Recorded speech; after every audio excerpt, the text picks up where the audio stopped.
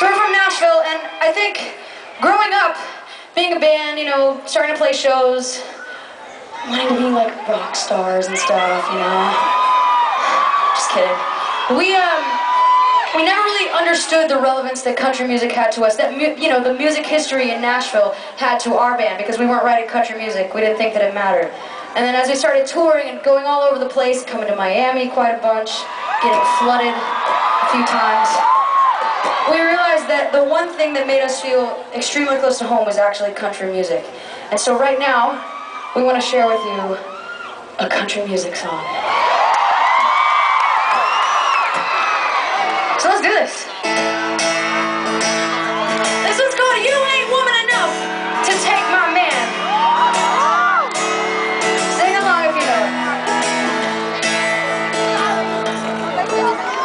it. Start it over. I got it. Josh is gonna tune. And you know what? While he's tuning, I almost forgot to tell you something. So this is actually a blessing in disguise. We, Paramore, are going to be performing this very song. Well, it has been recorded, and it will be on the Loretta Lynn 50th anniversary compilation. Thank you, Loretta.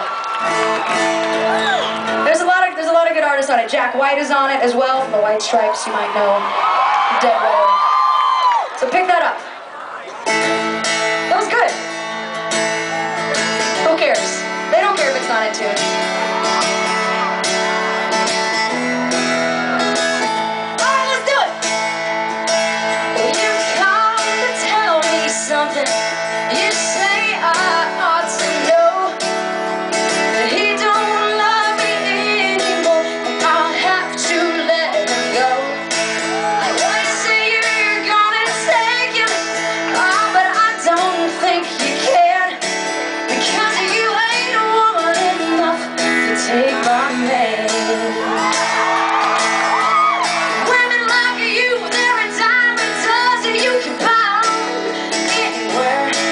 For you to get to him and out to the Lord, and I'm gonna stand right here.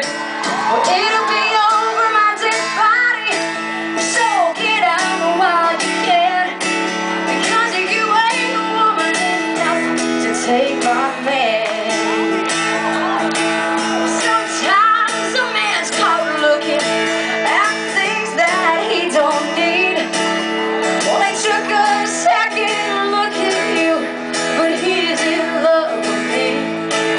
Well, I don't know where that leads you, but I know where I stand. And you ain't a woman enough to take my man.